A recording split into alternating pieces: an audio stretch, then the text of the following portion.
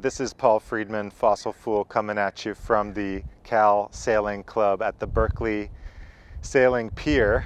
This is going to be part 2 of the rudder build of this carbon fiber rudder that I just completed. I really like how it turned out open with this cool extra feature right here. It turns on a dime. It does everything that you'd want a rudder to do out in the water, and so far has been reliable, but I've only sailed it once. The total weight of this carbon fiber rudder is 5.5 pounds versus 10 pounds for the plywood rudder system. So more than 40% weight savings. Pretty happy with that, and that's been consistent with what I've been able to achieve on other plywood parts, switching them to a carbon part of my own design. After posting part 1 of the rudder build, I got some interesting feedback. Part of the feedback was to basically better research existing designs before just going straight for my own design. I really appreciate that feedback, and I have learned a lot about my sailing and now about my inventing through YouTube. So I present this project not as the way for you to do it, but as part of my journey as an inventor, making things, improving my techniques. This is a really nice handle for raising and lowering. It's got a locking pin, and then it lifts out of these carbon fiber gudgeons, which are glued to the boat as a weight savings method, and also to reduce holes through the boat versus bolts. So it drops in real nice. And then I put this stainless steel pin through, and it won't float away. So I hope you enjoy part 2, and let's take it from there.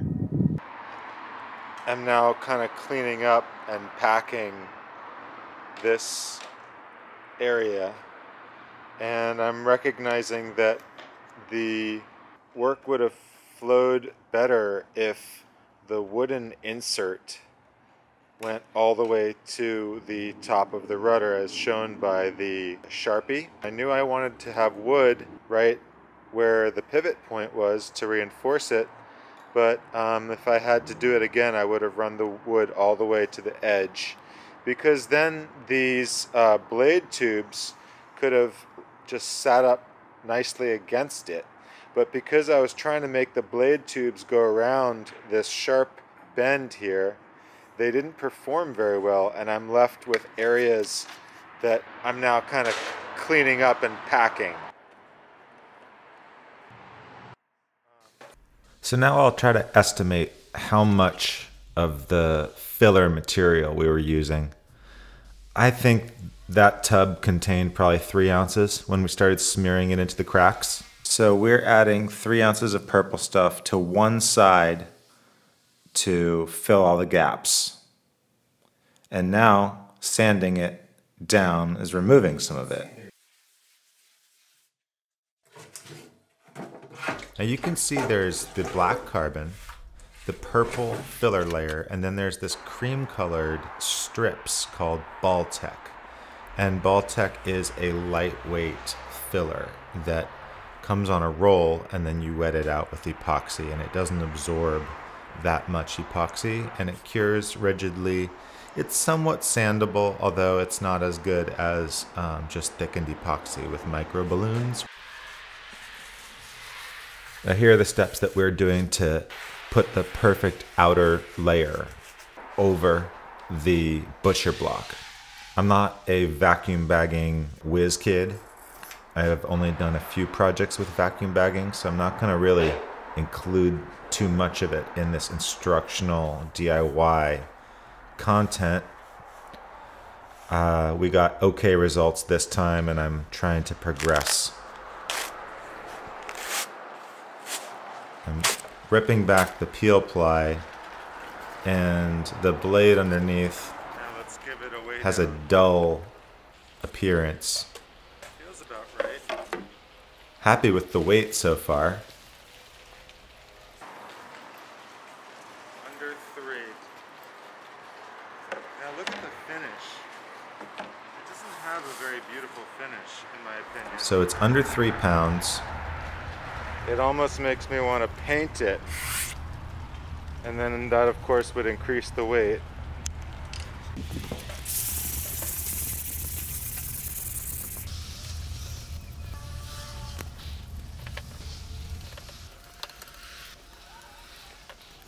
And this time I'm going with a light blue to fill little areas that are still kind of low.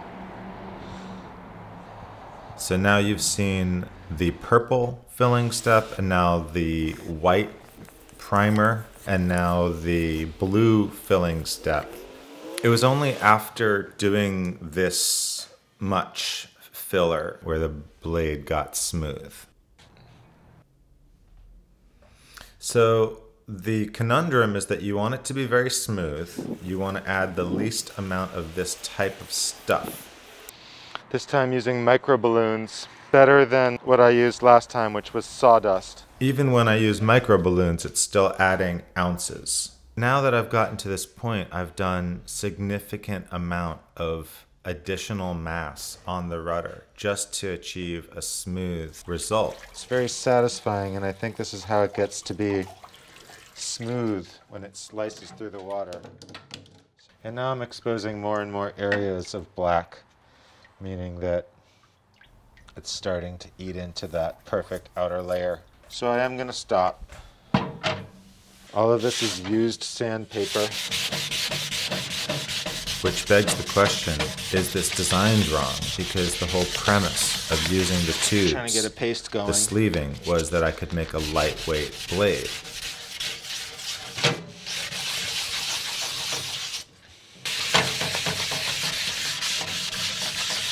There's a nice paste going. And now I'm just moving around the paste. Not so much sanding, but just polishing, giving special attention as I polish the blade.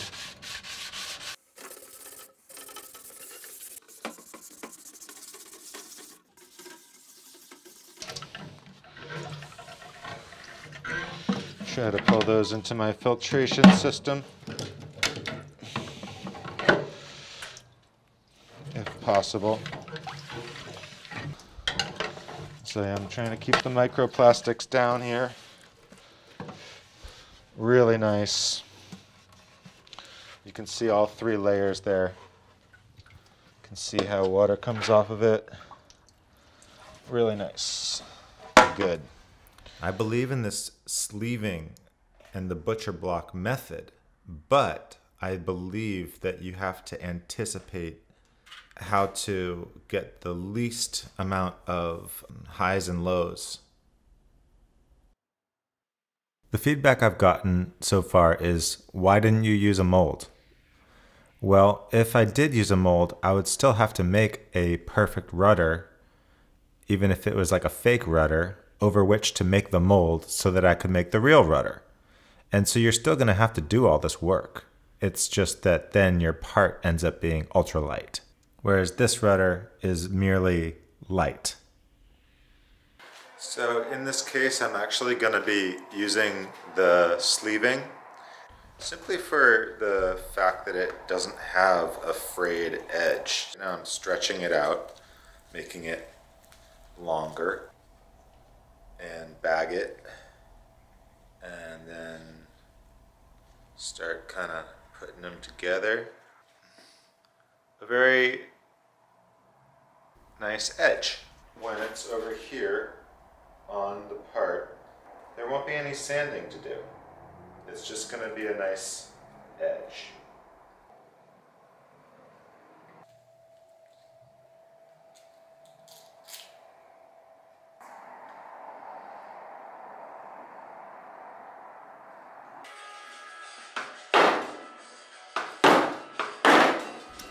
Against all good judgment, I locked in the internal dimension of the rudder upper before completing the blade.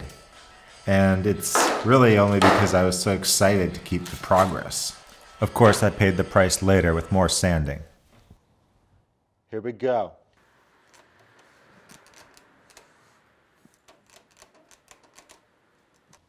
Now I need to figure out some way of maintaining pressure.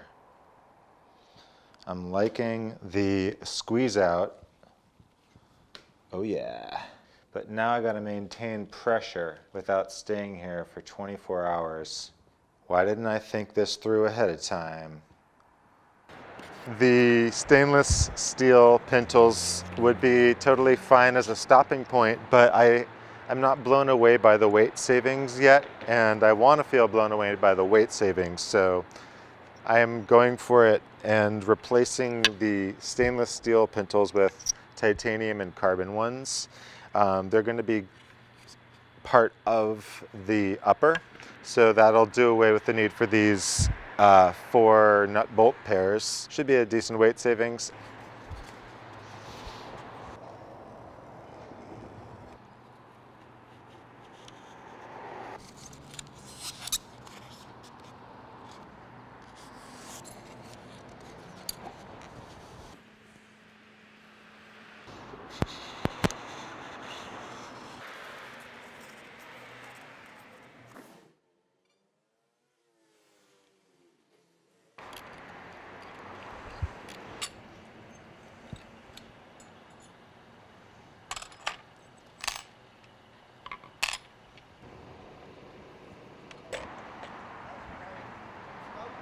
Nine ounces just for the stainless steel pintles and the nuts and bolts.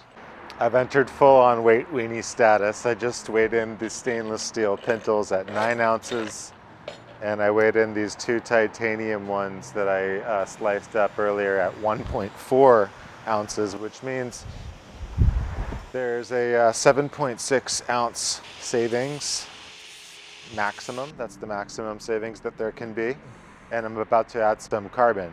So I think my goal should be to add about 1 ounce of carbon for the weld, to weld these 2 titanium pintles to the rudder upper here, and then to hold them at exactly that position. It's got a really nice action where it just kind of like settles in the exact same place every time.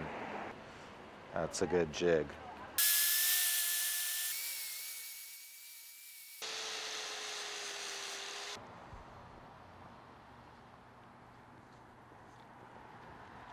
Fold it around.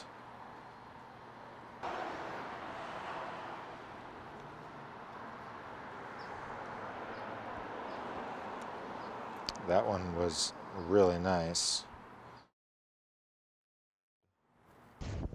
I hope you like what I was able to grab from the process of creating this unique carbon fiber rudder using a inside-out additive approach that does not require making a mold and pulling your rudder out of the mold. So there are some advantages of making a mold. The rudder probably would have been lighter. There would have been fewer filler ounces. Once you have a mold, you can make more than one rudder. Having said that, making the mold does take time, and it does use materials. I am intrigued by some compromise approach in which perhaps I could use pink foam with packing tape with some very simple angles on it as my mold. Something like that. Something that doesn't require all of the shaping work. Curious about making another rudder just to see if I can make it lighter, but these days I just kind of want to get out and do more of this. You know, I'm excited to learn how to sail. I'm excited to go to further places. I've gotten the weight savings that I wanted, close to 45%. It took longer than expected. It came out looking nicer than expected in terms of the upper. The blade turned out fine for my standards aesthetically, not perfect, but look what it does. I'm able to move through the water, and it seems very reliably strong.